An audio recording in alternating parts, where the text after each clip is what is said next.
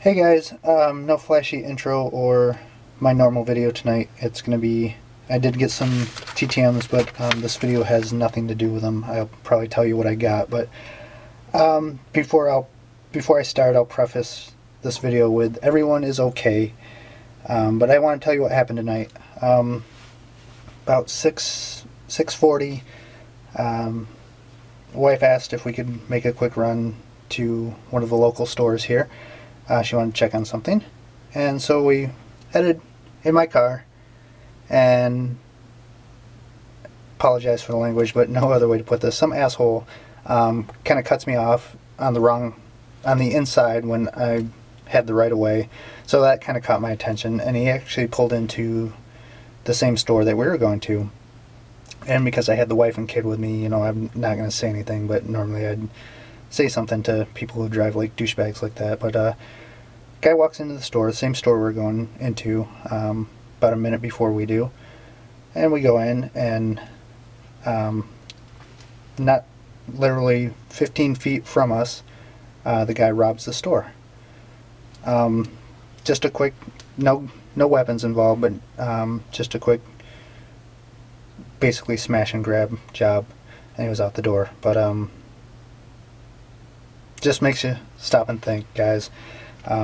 He got away. I saw the guy, gave my statement and everything, but I mean, when you have your wife and kids with you, you're not gonna be a hero or anything. But just want you guys to stop and think for a second, and say thank you to like the men and women that are in law enforcement and also our armed services. Those guys put their lives on the line every day and deal with that kind of stuff, and just horrible people in the world.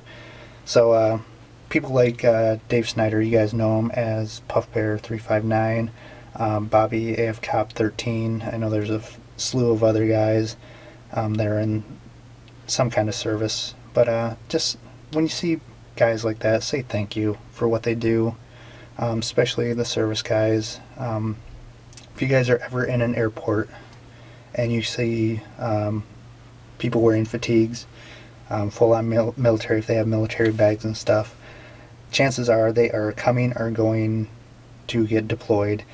Go up, shake their hand, applaud them, salute them. Trust me, they don't get that enough. So anyways, guys, that was my evening tonight. Excitement that no one really needs, but we did get 2 returns, guys, just real quick. Candice Bailey, she is on G4, appeared in Maxim. And Doug Lemon, he's the director, did the Bourne Identity, Mr. and Mrs. Smith, so signed 3 of 3 on that. But yeah, guys, just wanted you to stop and think for a second. I mean, it's, you know, obviously this is second thought tonight. Like I said, it was over and done with, you know, in a matter of seconds, but, you know, it's still, you know, being within 15 feet of someone who is holding up a store, and when you got your kid with you, you know. But anyways, guys, like I said, people that serve and protect us, I know sometimes we make fun, poke fun at them, but they really do put their lives on the line each and every day. So that's it, guys. I'm out.